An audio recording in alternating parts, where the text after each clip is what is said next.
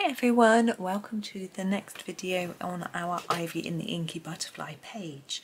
Now we have this really tiny teacup to colour today, which is quite interesting. Now I had considered matching it up with our teapot up here and make them a sort of matching pair, but I figured that it would be quite fun to do it a little bit differently, just then you get a different sort of idea of how to colour something. Now the flowers on the cup to start with I thought were very cute, and I quite like to do them in a bluey colour. I'm just sharpening a pencil because they are titchy tiny. The pencil doesn't want to sharpen. Oh, I heard it snap then. There we go, that might be okay. So I've got the ultramarine blue colour to use, and I'm going to do the petals. Now they are really small, so I'm not going to do anything fancy. I am just literally going to colour them in.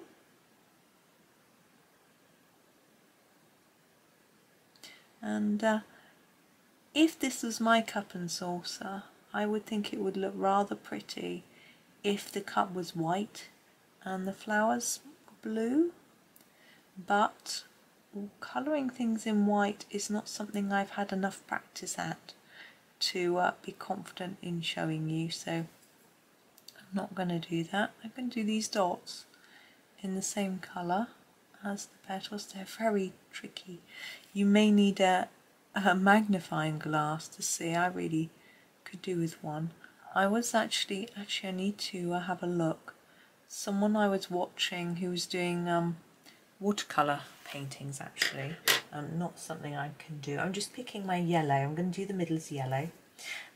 Was using a little handheld magnifier to observe her flowers before she painted golden yellow deep, and I thought that was a really good idea, and that I could do with it. Looks like the type you would have if you were looking at insects or a stamp collector or something like that.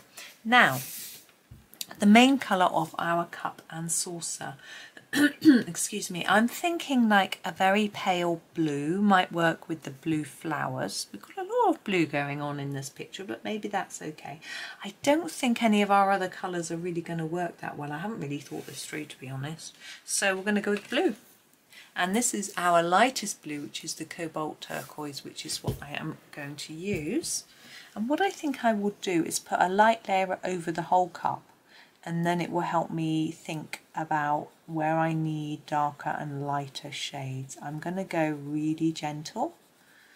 I don't want much colour down at the minute. It doesn't matter if I go over the blue flowers because they're blue and we won't notice, but I don't want to go over the yellow flower centres.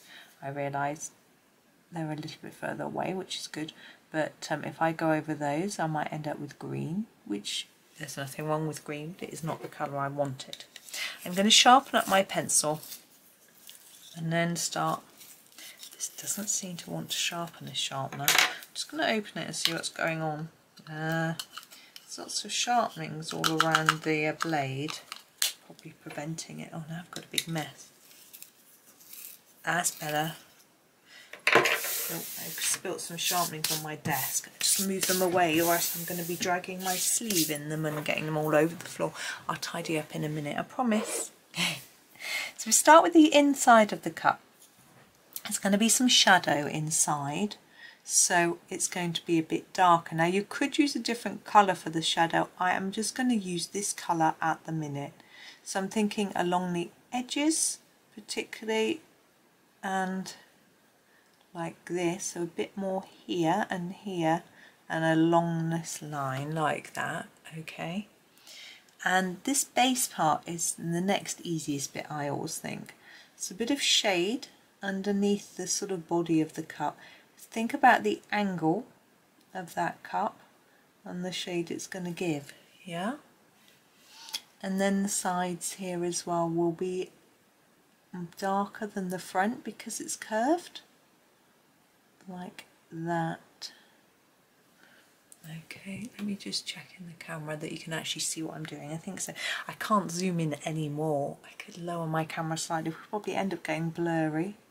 Now the handle, the very bottom would be more shadowed, and the bottom of that bit the bottom here I'm thinking, and the bottom of that bit, like that. It slightly gives the handle a little bit of shape as well.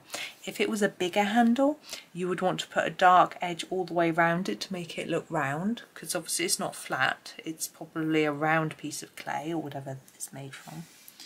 Okay, the main cup, I'm thinking it would be sticking out like this, so this part would be closer to us, so these two edges are further away, they'll be a bit darker. So we're going to go into the edge here with our darkest shade, and then reduce it as we come towards the middle. Getting that even is not always easy, but it just takes lots of practice. Just try and see how you get on. Don't expect it to be perfect the first time. Won't be. It won't be perfect the millionth time. I'm doing it for the millionth time. It's not perfect. So don't put too much pressure on yourself. Just enjoy. And I'm thinking about the shade here as well. A bit here and here. Maybe under there. Not so much at the front where the light is catching. There we go. Now, on our teapot we drew in some shine. I'd quite like to do the same on this cup, but I really don't think a white pen will really show up very well. You need quite a lot of layers of pencil to do that, because otherwise the white paper just sort of absorbs the pen and you can't see it. But I just darkened each edge so I can try and put a little bit on. We'll see if it works. If it disappears and doesn't show up, we've lost nothing. So I'm using Gellyroll number 5. It's the thinnest one. And what I'm going to do is go across through my flower, because my flower should be printed on my, I'm just going to scribble with my pen, get it working. My flower should be printed onto my cup, so it will shine as well. I put a little bit through there and there. It's unlikely that you will really see it, but there'll be a bit, maybe a bit there. Here. Just a bit. Can't really see. The pen doesn't want to work. I think it's running out. You need to get some more. But you can see that one there a little bit. So it's up to you if you think it's worth the effort of doing that. If you have the pens, you might just want to give it a go. But there is our little teacup. It didn't take long, did it? It's quite a small cup, and keeping the colours similar makes it a little bit easier and quicker for us. So that is me for today. Let's try and straighten you up a bit. He looks a little bit wonky. Do you think he's drunk? Probably not. It's only a cup of tea. Anyway, that's me for today. Thank you so much for watching. Enjoy the rest of your day and happy colouring.